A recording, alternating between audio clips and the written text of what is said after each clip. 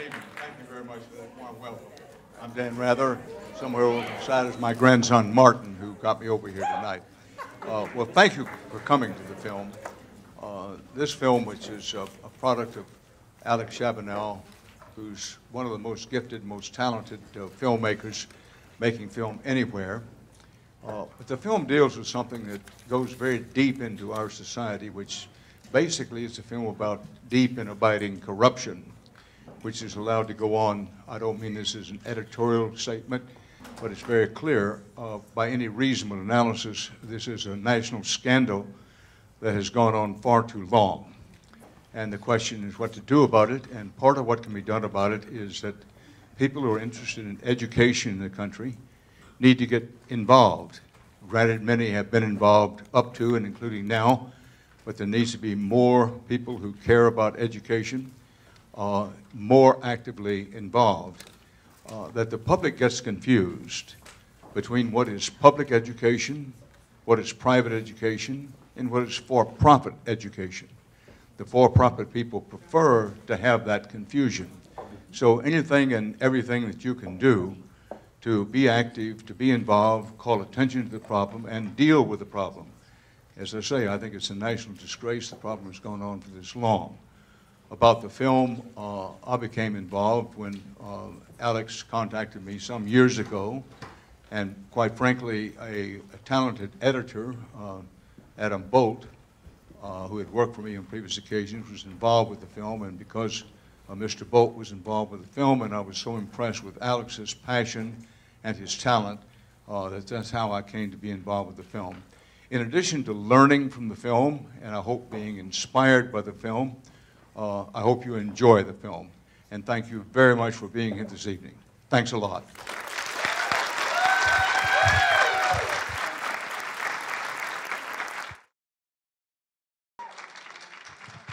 I'm Alex Shebanow. I directed this film.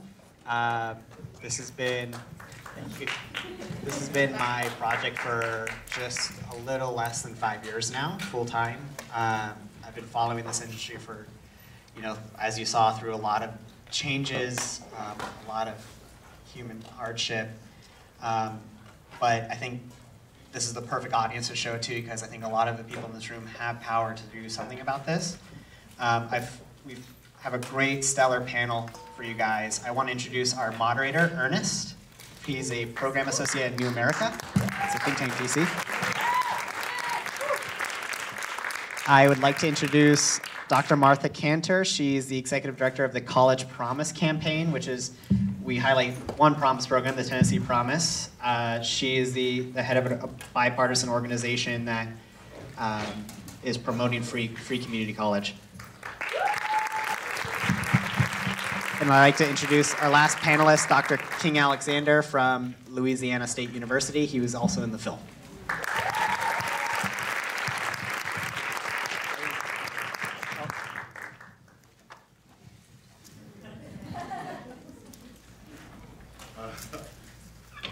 All right.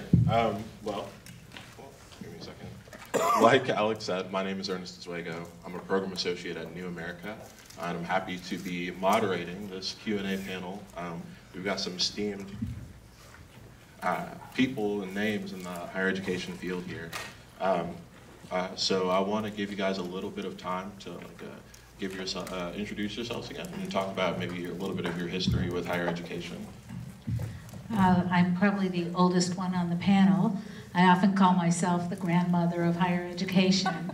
I was President Obama's Undersecretary of Education for 5 years, but before that, I spent more than 30 years in the community college system.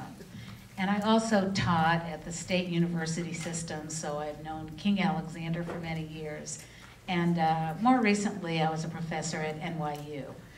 But now I'm running the College Promise campaign, and I really think this film was fantastic because the hope is that we make college a reality for the thousands of students that are coming up through the ranks. So with that. I'm King Alexander. I've been a public university president in Kentucky and 10 years in California and the last 5 years in Louisiana at LSU, Louisiana State University. But But my area of study has always been higher education, finance, and policy, so I've followed this issue for, it seems like it's gone back and studying it for 50 years, but I've taught it in 25 years.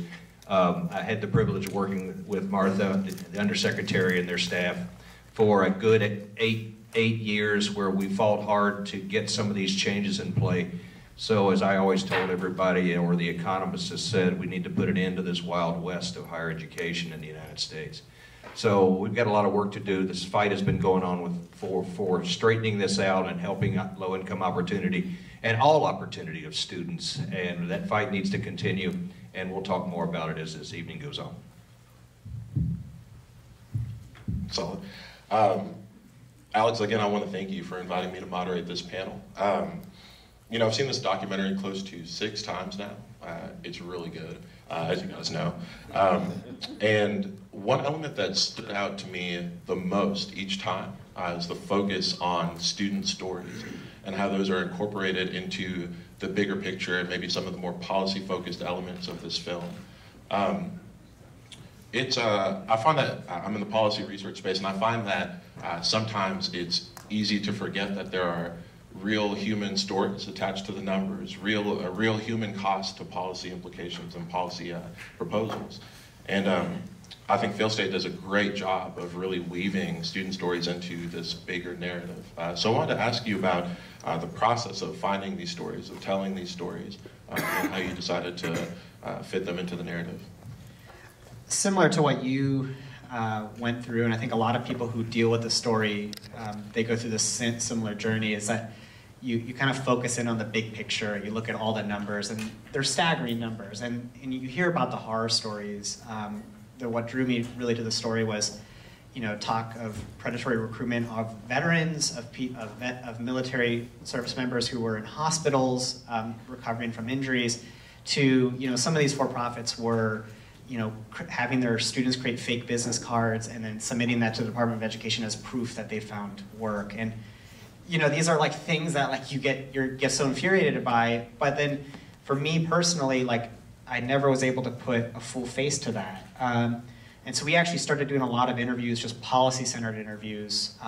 It was over a year, about maybe a year and a half, we'd done about 25 to 30 interviews, policy-centered, before we even started doing the student stories. And by that point, I think it was like 18 months into the production, I was like, okay, now's the time to do the stories. And I guess one of the saddest things about the story was, this process was it was very easy to find these students. In a matter of 2 weeks, I found over 100 students. Facebook comments, Yelp reviews, they're there. They're out there if you know where to look. And the hardest part, though, of that was getting them to talk to me.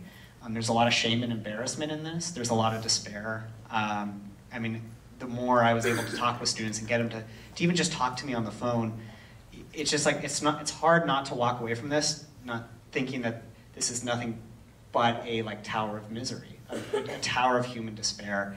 And then the hardest part was getting some of these to actually come on camera. And I learned how to make a documentary in the process of making this film, because I'd done documentaries before, but dealing with raw human emotion like this was something I'd never experienced before. And I was far removed from the for-profit space in the first place. I came from a community college, went to a traditional 4-year. But talking to these students, I wanted to frame the questions as if we're all at a dinner table and we're just listening to them. Because I think the for-profits have been able to discount a lot of this horrific stuff by saying it's a few bad apples, you know, we fixed all of this, we can move on, but it's hard to turn away from pure human despair, and that's what I was trying to really capture.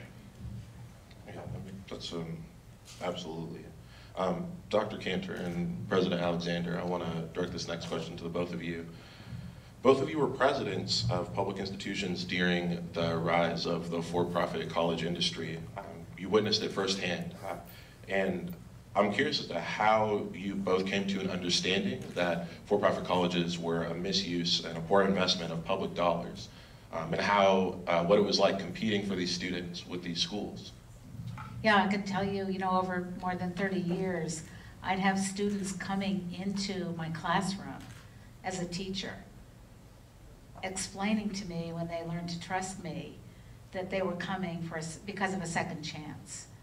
And a lot of the students were coming because of the second chance they had gone somewhere that didn't give them a quality education, they had loans, they had families, and I think you saw it in the film. You saw Gail Mello, who's my colleague at LaGuardia Community College, seeing the students come in.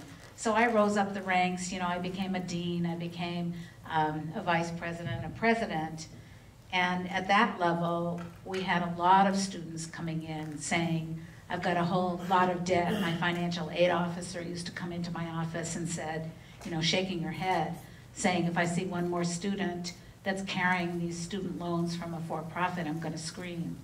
And what could you do? You know, could you compete? I think for us, it was never a question of competition with the for-profit industry. It was a question of how to rebuild students' lives that had gone to a school that gave them a very poor quality education. But over those years, we had, at the community colleges that I led, you know, experienced tremendous disinvestment that King, you know, has talked about in the film. And so we were really struggling because it's absolutely true what the film said. You know, I counted up with all the counselors that I could hire, the full-time counselors. They could see every one of my 25,000 students 15 minutes each quarter. That was it. That was the amount of time they had. And so if you're trying to help a student that comes in with a huge amount of debt, how are you going to cover that? You've got a family, how are you going to live? Or if you're going to have a student coming in saying, I don't know where to go, should I come to you? But you've got long waiting lists because you know you can't offer all the classes that are needed because you just don't have money from the state. You're in a quagmire as a leader. And you try to do the best you can with what you have. I spent a ton of time fundraising just because we didn't have the resources that we needed to serve all of our students. President Alexander. This was first brought to my attention in really the late 80s over at a conference at Oxford University when we met with university presidents from around the world, primarily OECD presidents. And they actually asked me a question that sits with me to this day. They said, how do you know what a university is in the United States? Because there's one on every street corner. And so when we started looking into this, we realized we're the only OECD country in the world that has adopted a model where the government doesn't control where the government money goes. We rely on 30 or so private accrediting bodies that generate their funds by how many institutions they accredit. And so when this started crashing down 10 years ago, the accrediting bodies said the Department of Education should do something about this. The Department of Education said, no, we thought you're the one that's supposed to control quality. So when I mentioned the Wild West, this is the Wild West of public spending up to $175 billion, and states are down to $75 billion, by the way. But it's based on a market voucher that was adopted in 1972, and the way you enhance your share of that market voucher is whether it's a combination of a grant and a loan, it's tuition sensitive and fee sensitive. So the more you charge, the more reliant you'll be on it. Thus, we've created a market model that rewards institutions that have the freedom to raise their tuition, to raise it more often, and keep legitimate information outside the marketplace so the market could actually work the way it was supposed to. We have known more until recently. We've known more about the used cars that we buy than the colleges and universities that we invest in, because there are active participants in the college and university world that fought to keep this information out of the hands of the consumers, students, and parents. And this is the challenge we face. But we started this idea that a voucher was going to work. A tuition-based, fee-based voucher was going to work. Then we never held institutions accountable.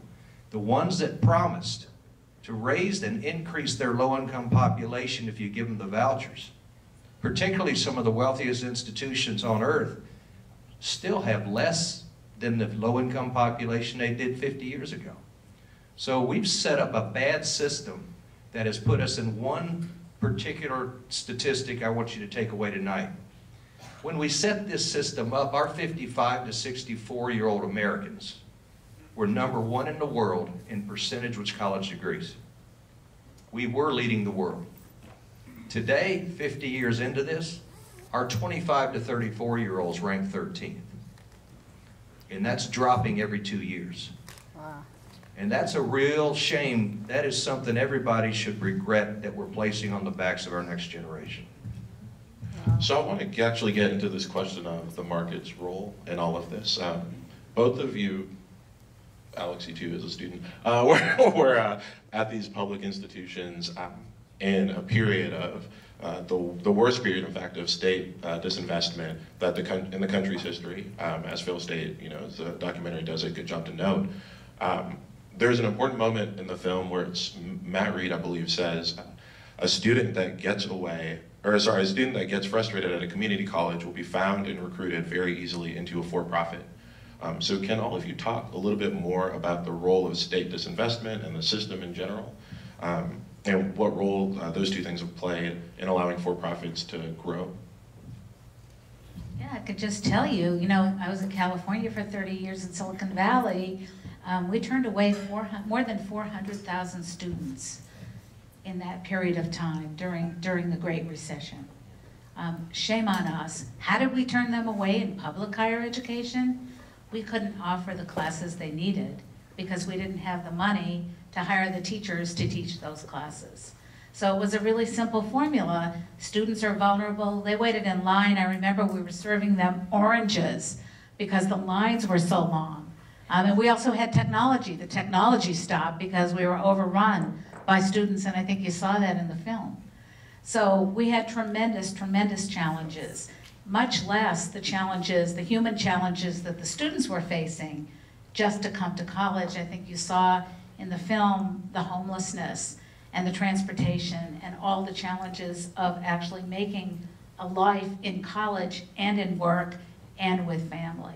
So we had a terrible, terrible time just making ends meet. We did a ton of informational sessions with congressmen, congresswomen. They couldn't get the money together. They couldn't figure out solutions. And really, things have fallen apart so much worse now. People just don't talk to each other. They don't want to solve problems together in Washington. It was so frustrating for many of us in the administration in the last couple of years of this administration where our political leadership just broke down. I guess, some personal information. I attended Foothill College, which was actually Martha's school. And I remember I attended during the height of the recession. And I remember coming to, actually it was my first day of class, and there was a line of students just lined around the whole exterior of the classroom. And the name of the game was, if you had a seat at the end of that class, you were in the class. If not, you're out. And this happened multiple times. The class registration system would overload and shut down on class registration day. I had the benefit of coming from a family that could, withstand that. But for a lot of people, students in this film and students I spoke with, they didn't have that luxury, and they're getting frustrated at the community college system.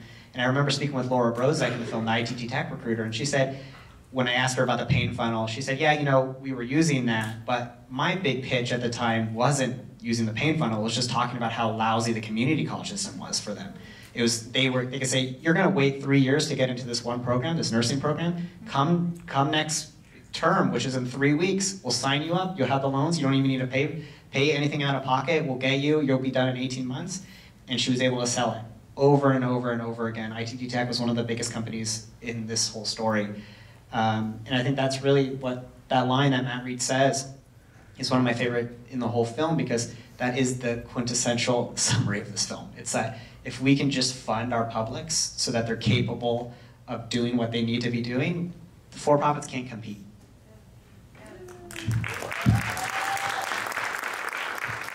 And if we would have just kept funding our for-profits at an average rate without the reductions, every 3 out of 4 years has been a reduction nationally, we wouldn't be talking about free college. We wouldn't have the middle-class backlashes that we're having with merit-based scholarships in Georgia and Louisiana and Kentucky and Michigan, or having the American Opportunity Tax Credit even being a federal issue, of which now we're spending $35 billion to give people tax credits back because the middle class wanted something back because college costs have gone up because state legislatures around the country have completely abandoned their responsibilities.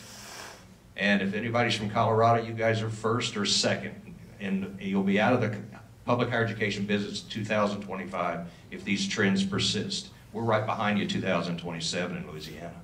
But perhaps the most direct impact I can remember was in California. We always said in Sacramento, whether it was Governor Schwarzenegger or Governor Brown, look, we'll educate the students you fund. You fund us, we'll find a place for them and we'll educate them. The California State University system has 500,000 students, 23 universities. We'll find them a place and we'll do it, but you have to fund them. But when they didn't fund them those 3 out of 4 years, it kept rolling through. We basically shut the doors down in January to all community college students who roll through a 2+2 program, of which it shut out 60,000 2+2 students a year that had intended on going to 4-year institutions from the community college, and we shut our doors in January. That's the impact. And then the predators start preying on them, as they have done throughout the state of California and many other large population states. So we've got to address this state disinvestment issue and quit letting our state legislators sneak off and cut higher education over and over again to levels that are unprecedented. We're at 1965 tax effort funding levels based on the wealth of our states. Aggregate level, we're about 1990. But this is a continual trend that's right. The costs are going up. The kids aren't affording it. They're getting left out there. The predators come around on the backside of them and prey on them. And prey on them, the community colleges, the ones we can educate, as well as the ones that are 4-year institutions. Let's get into some solutions. You guys clapped so quickly the moment Alex said anything positive. So I know we're ready for that. Dr. Kanter, I want to start with talking about college promise. The film mentions the Tennessee Promise, and seeing the harm that the for-profit industry has done to students, and combining that with disinvestment in our publics over the past 4 decades. Why do you think that the promise is the solution? Well, I have to be a little bit retrospective. When I became the undersecretary, in my first week, I watched President Obama, and he was, he had played a lot of basketball, and he was in a blue shirt with his sleeves rolled up, and he ran onto the stage. There were 1,200 people all around in a stadium at Macomb Community College, and he said, "We are going to make it possible for every student to pursue the American dream, and it starts right now, it starts right here." He said it much more eloquently than I'm saying it right now. And he said we should, with those OECD numbers, we should be first in the world. And so, from that point on, I thought, how can we do this? How can we do this? I've been working on College for All my whole life. I want to give everybody a chance. Nobody should be cut out of a first step into college, much less getting support to go all the way through and to continue going now in the 21st century. So I studied this like crazy and worked on College for All and met Governor Haslam back in 2011. And he had been the mayor of Knoxville in Tennessee back in 2005. And actually took the College for All idea into Tennessee when he became governor in, I think it was 2012, 2013, and went forward with it to say, at least for our state, because our college-educated population is so low when you look comparatively across the country. We ought to have a drive to what President Obama had posited as the American dream. Let's get 60% of Americans with a baccalaureate degree by 2020, or a 2-year degree, 2-year or 4-year by 2020. I had done all the metrics. I knew how many exactly in the 4-year system, how many in the 2-year system, how could we get to 2020? It is not happening. We are rolling back everything. But what has happened is when I went to NYU and I started looking for College for All, looked at Tennessee, that was rolling along. It didn't launch until 2014. Took them that long to get the Tennessee Promise up and running. One state at a time. 2.5 years today, we've got 16 states. We've got from 53 back in 2014, 53 local communities. Now we've got Los Angeles to Detroit, to Houston, to Dallas, to Boston, to Milwaukee, more than 200 communities where people from business, government, education, and philanthropy have said enough is enough. We're not going to rely on the federal government. We're going to try to do what we can locally and see if we can push up to states like Haslam has done. The same thing, the same concept. So I think we're building a movement. We're building toward making college possible for all. It's just going to take time because right now, as somebody said to me this morning, the chaos guys are in control and all the regulations are coming out. The industry is going to come roaring back. But you know what? What gives me hope? We believe we can do this. And you know, my mother was getting solicited from the for-profit industry. I had to undo all the stuff on her computer. She's over 90. You know, T. Kanter would get all these emails. It was a nightmare. I said, you know, don't return anything. I've got to get all this stuff off you because you're not going to a for-profit institution at the age of 90. So we're going to have much more of this to deal with. And she said, I only have two things to say to you. Onward, and the country survived Andrew Jackson.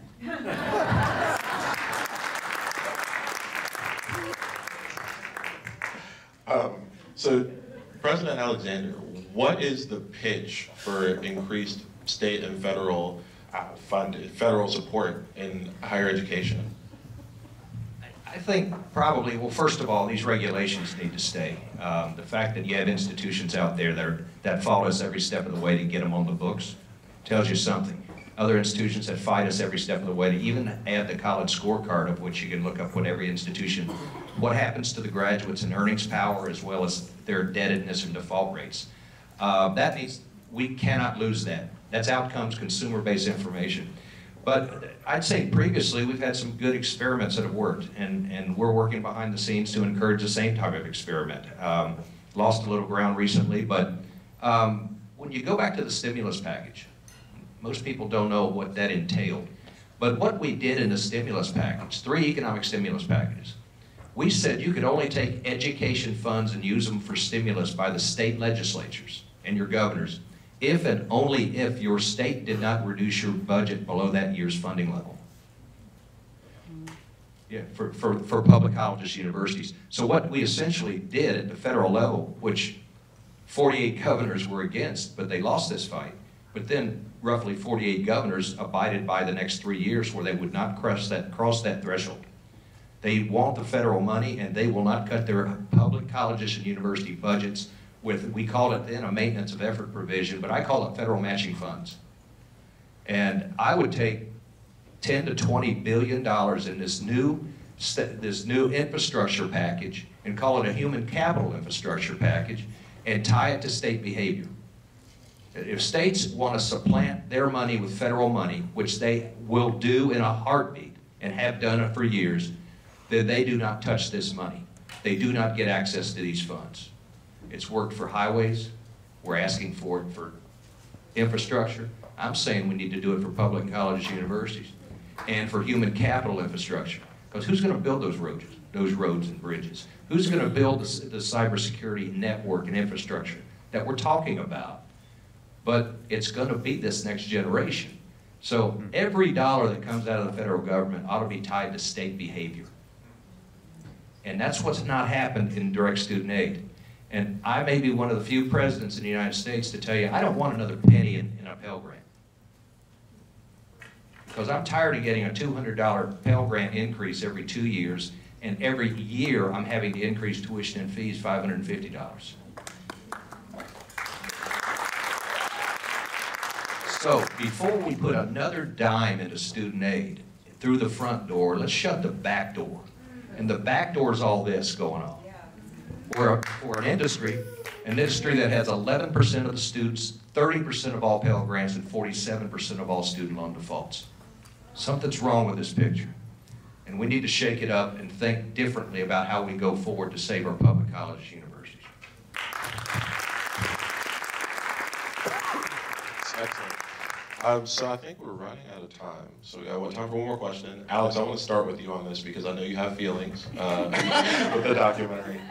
When it comes to for-profit in particular, what's the solution? What do you think that should be done to protect students from the harms that we know that the for-profit college industry has?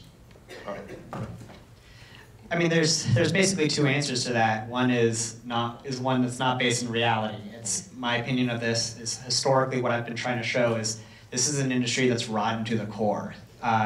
This has been decade after decade after decade of abuse, and I think they've proven themselves incapable of handling this money. But that's not going to happen, especially in this current administration, which is very beholden to the for-profit college industry. So what I think needs to happen, what we as in this room need to do is, this story I think has for a long time kind of percolated below, it's been boiling beneath the surface. Not many people have been exposed to it. I wasn't exposed to it until I came across it. And what my hope is for this film, and what I hope is that audiences take away from it, is we need a upswell of public outrage in the story, the same level that we saw with the net neutrality fight. It's not happening right now. The Department of Education is going full steam ahead in deregulating these for-profit college regulations. In Congress, the House Education Committee just voted to proceed to debate on this Higher Education Act reauthorization that would remove gainful employment outright, would remove the 90-10 rule outright, and it would basically take it so that teachers wouldn't even need to be in the classroom in the first place. And we need to have a public kind of organizing to start speaking out against this, because the current department and the industry, they're not feeling the heat. And obviously there's a lot of crazy stuff going on right now, but there are a lot of human lives that are being ruined, and the numbers are staggering. I mean, we're talking hundreds of thousands, if not millions of people who dreamt really big. Fred, for example, incredible head on his shoulders. If he had just gone to a community college, not only would his life be different, his family's life would have been different. Like, the benefits of a college education extend to the family. It improves generations after it. And for $18,000, a company ruined his life, or stunted his life. And I think this story needs to stop. It needs to stop now. It was happening in the 70s and 80s. It's actually happening way back in the first GI Bill. It's happened in the mid-2000s and into the late 2010s. And now the industry's gone dormant in the later years of the Obama administration, but the current administration is trying to bring that back. I'll just say, I never understood the 90-10 rule or the 85-15 rule. I never understood the reality of it until I went way deep into the regulations and saw what was happening. We need a 50-50 rule. If anybody's, and I think we need to just be smart about a simple way to stop these behaviors. And the money is just flowing, so it's going to be very difficult. But I think the American public, if you said to them that 90% of the funding can come from the federal government for a for-profit company, does that make sense? How about 50% or less? Ernest, can I say one quick thing too? Yeah, this is separate of I know a lot of people in the room probably have questions for us and the filmmaking team. The Fail State team is proud to invite everyone in this room to a post-screening reception right next door at the Iron Cactus. We have drinks, some food. I know some people ate. We would love for you all to come and talk to all of us. We'd be happy to take your questions. I know this is such a short panel and this is such a big film. But please do come if you have time. Excellent. Everyone give a round of applause to our esteemed panelists. I'd like to thank Alex for bringing attention, and Dan Rather to bringing attention to an issue that has been bubbling up for 50 years, and it's an issue that an entire industry doesn't want to talk about, and puts legislation to keep us from talking about outcomes, to keep parents and students in the dark, and to keep consumers in the dark. So I appreciate the work that the film has done, and Alex and certainly the producers have done an outstanding job bringing a very important issue to light. So Alex, thank you. All right. We'll see you all at the Iron Cactus.